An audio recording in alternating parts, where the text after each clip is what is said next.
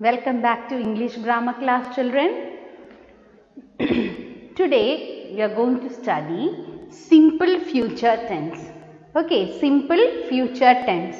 So we finished till now. We finished simple present tense, present continuous tense, then past tense, that is simple past, and now we are going to study simple future tense. Okay, simple future tense is also very simple. First of all, what is simple future tense? Simple future tense. Future means something that is going to happen in future, isn't it? So future tense means the things the actions which have not yet happened. That is the things which are going to happen in future. Okay, when we speak about that, we use the future tense.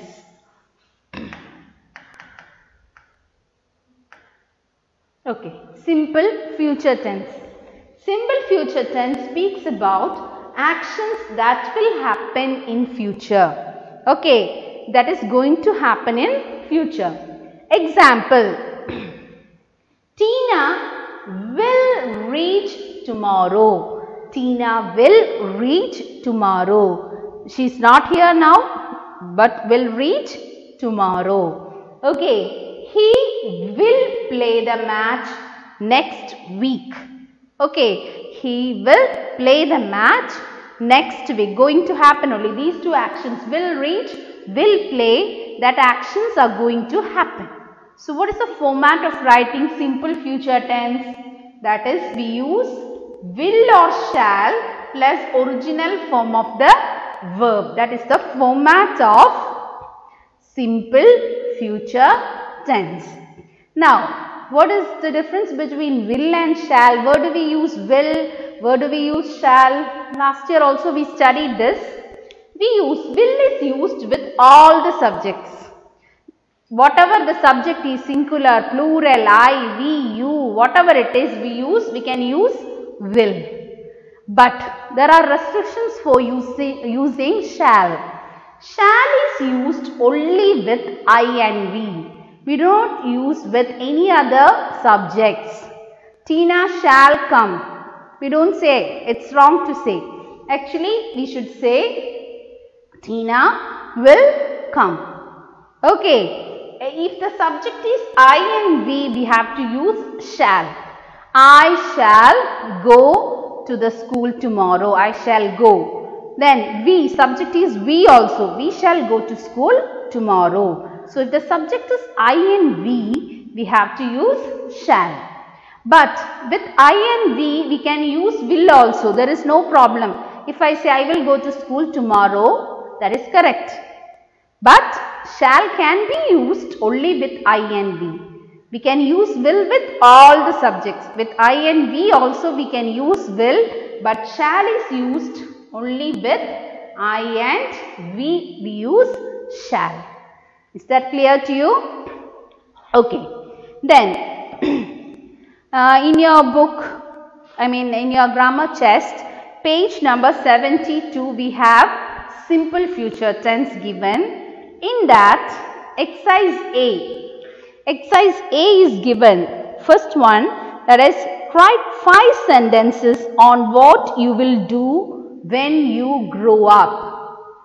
Okay, so when you grow up, what you will do? That means now you are small children. When you grow up, it's going to happen in future, isn't it? So what all things you are going to do, that you can write 5 sentences you have to write. Okay, so it's begin. How to begin? It is shown there. That is, you can begin like this. When I grow up, I will be a doctor. Those who want to become doctor write like that. Others write whatever you want. Engineer or advocate, teacher, whatever profession you are going to choose, you write there. When I grow up, I will be what? Okay, then I will look after the sick people, it is written. So after becoming whatever you want, what you are going to do? About that, you write just 5 sentences about that. You can use, I, we and all in first person you are asked to write it. Okay, just write 5 sentences. There is no space to write there in the textbook. So you can write that in your English grammar notebook. You can write the what you are going to do. Okay, since we don't have space to write in this textbook. Then in page number 73, exercise B. Exercise B.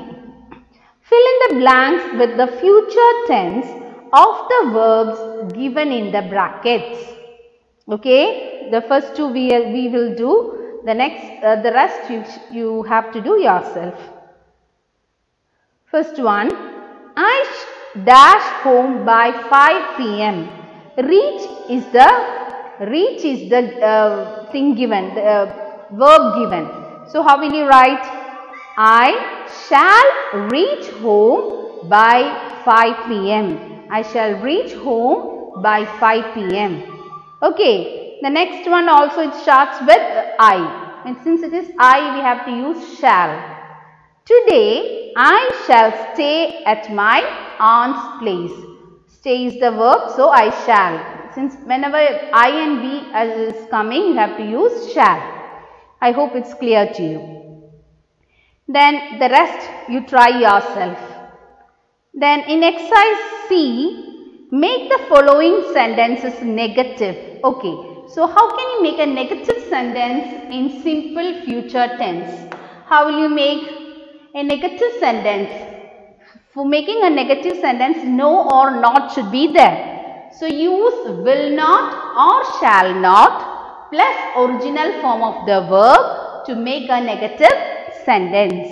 For example, she will not go. Will, after will we have to use not. She will not, and it's not going or anything. Original form of the verb go. We have to use go. Go to school tomorrow. She will not plus original form of verb to school tomorrow to make it into negative. The next one, when the subject is I, we use shall. I shall not. Okay, reach. I shall not reach the office on time. So this is how you have to make a negative sentence. You have to add a no or not after the after will or shall we are adding a note plus original form of the verb. This is the format of making a negative sentence. So in your book, coming back to your book, page number 73, make the following sentences negative. How will you make it? The first one, he will reach office on time. That's the question. You have to make it negative. So what do you have to do? He will, and you have to add not. He will not, already it is original form of verb given there. After will we always use original form of verb. So he will not reach office on time.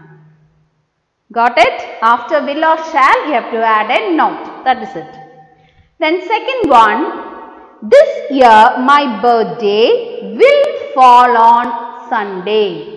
So after will you have to add a not to make it negative. So the sentence will be like this.